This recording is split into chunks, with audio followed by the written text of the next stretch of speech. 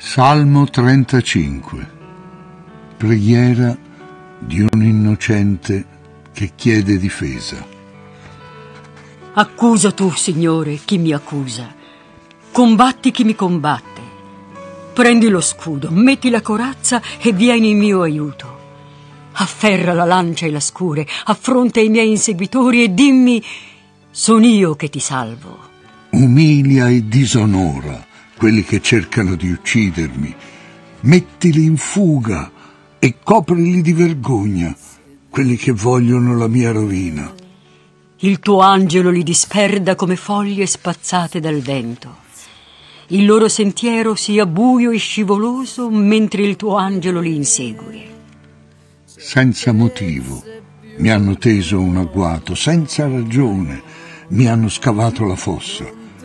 Li colga un improvviso disastro. Siano presi nella loro trappola e nel disastro siano travolti. Allora esulterò per l'opera del Signore, sarò pieno di gioia perché mi avrà salvato. Griderò con tutte le mie forze: nessuno, Signore, è come te. Tu liberi il povero dai prepotenti, il misero e il bisognoso da chi li rapina.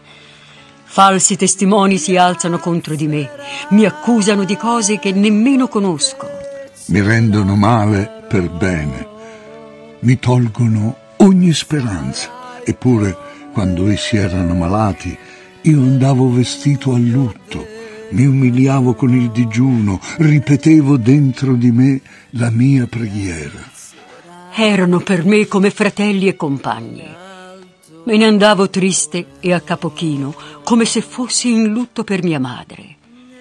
Quando ero in difficoltà io, loro godevano, si riunivano intorno a me, si divertivano insieme a prendermi in giro, senza che io ne sapessi il motivo. Cercavano senza sosta di farmi a pezzi, aguzzavano i denti contro di me, deridevano beffardi, un disgraziato. Signore, quanto ancora rimarrai a guardare? Salvami dai loro assalti, liberami da quelle belve. Allora ti ringrazierò nell'assemblea solenne, ti loderò davanti a numerosi fedeli. Non permettere che i miei nemici, quei bugiardi, si divertano alle mie spalle. Non lasciare che quanti mi odiano senza motivo si scambino occhiate d'intesa. Essi non hanno mai parole di pace, ma contro la gente semplice inventano calunnie. Mi aggrediscono e gridano: noi abbiamo visto tutto.